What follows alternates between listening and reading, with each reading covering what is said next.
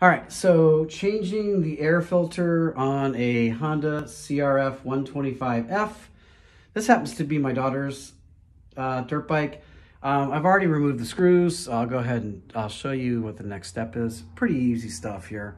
So we're gonna go on the opposite side of the throttle and we're gonna remove the white side panel.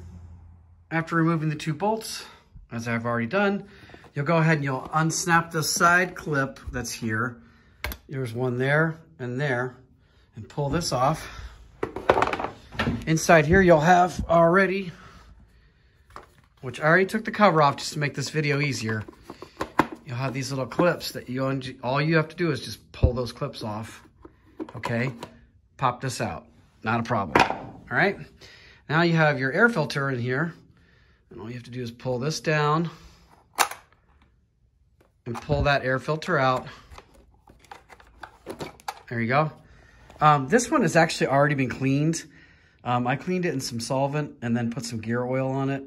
So it doesn't actually need to be replaced, but you can buy these pre-oiled on Rocky Mountain. I mean, you can get those pre-oiled. All you gotta do is just install them. You don't have to worry about, cleaning them or whatever.